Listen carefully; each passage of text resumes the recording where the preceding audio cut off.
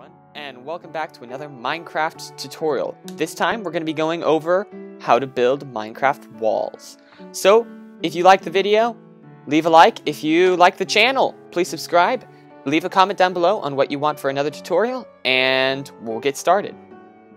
The first thing we need to talk about when we're doing this wall tutorial is we need to talk about what a wall is.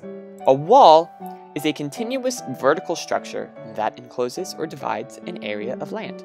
Walls are either used to separate simple things like paths and fields, or for buildings and nations.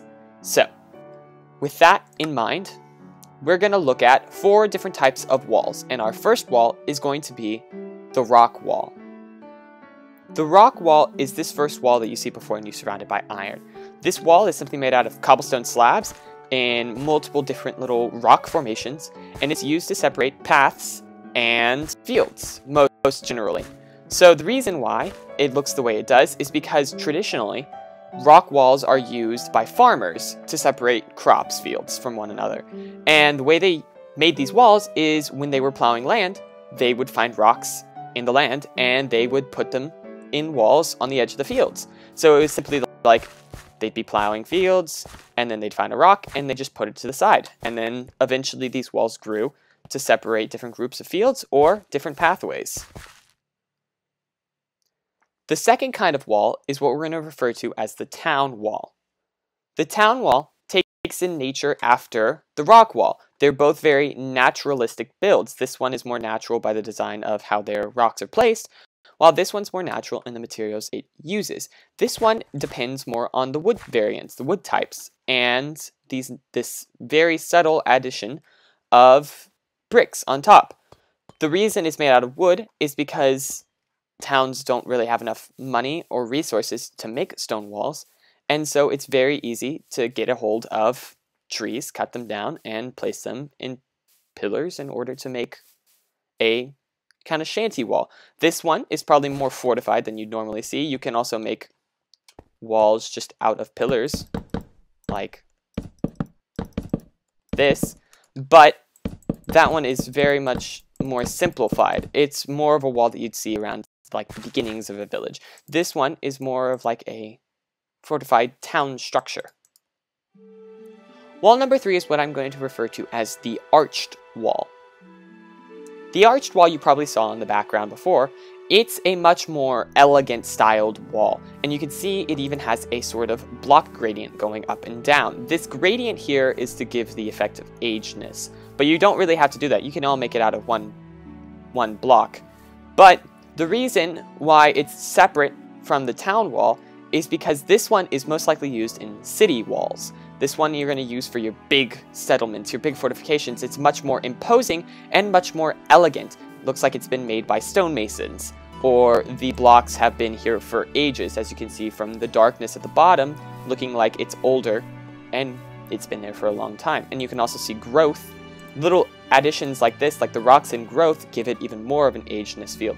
But this kind of rock, this kind of wall, is more used in the terms of like elegant, kind of show off a little bit, much like how the Gothic tower in the last tutorial was more of a show off kind of wall. So is this one. This wall here is a much more showy off type of wall. It's meant to impose, it's meant to intimidate, but it's also meant to be there to add to the beauty of a build. Your last wall here, wall 4, is going to be called the barrier wall. This fourth wall, the barrier wall, is a lot more imposing and intimidating than the rest of the builds. This build isn't supposed to add to the beauty of the builds around it, it is supposed to be the main focal point. This wall is supposed to be used to intimidate and keep out the enemy. As you can see, the foundations of this wall swoop inwards and then the parapets swoop outward.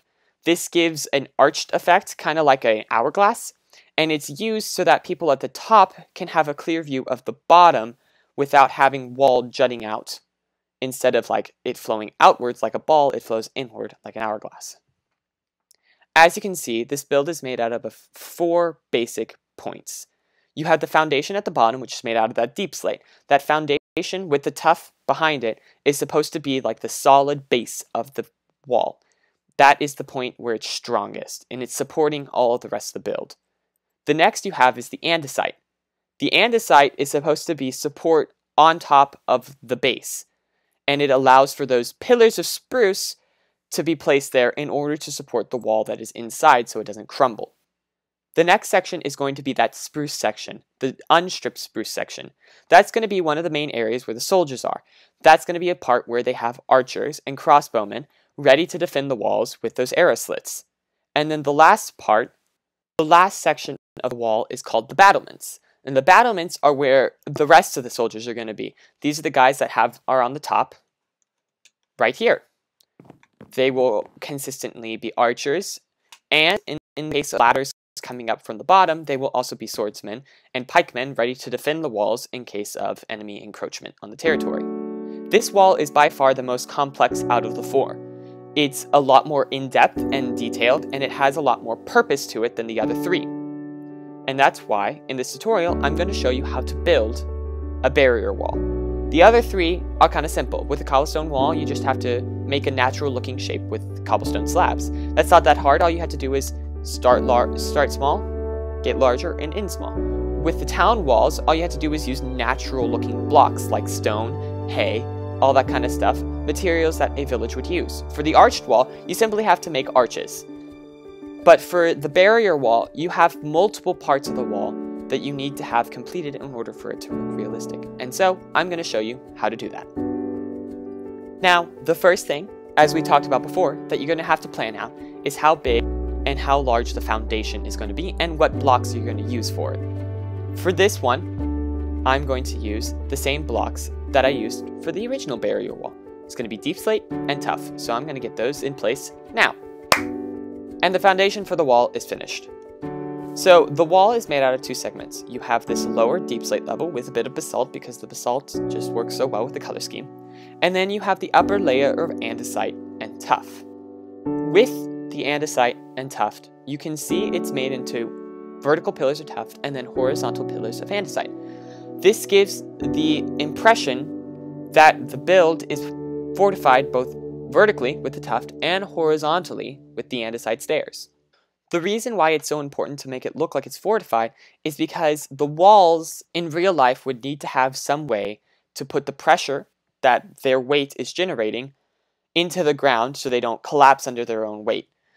The pillars at the bottom made out of basalt and the pillars of tuff on the middle give a feel that the weight is being channeled down through the rest of the build and therefore won't collapse. It also sets up foundation for other parts of the build, which next is going to be that wood section that is going to be supporting. So we're going to get that done in 3, 2, 1.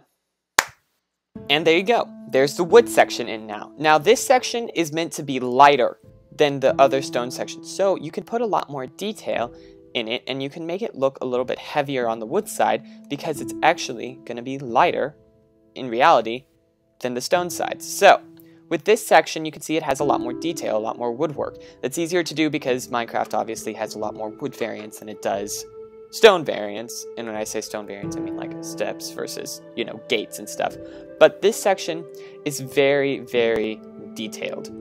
It's meant to be high up, so it's not going to be hurt that much, but also on the inside, it should be backed, if you're going to build interiors, it should be backed with some kind of stone. So stone walls, probably stone pillars on the walls, and stone flooring and ceiling, all that kind of stuff, right?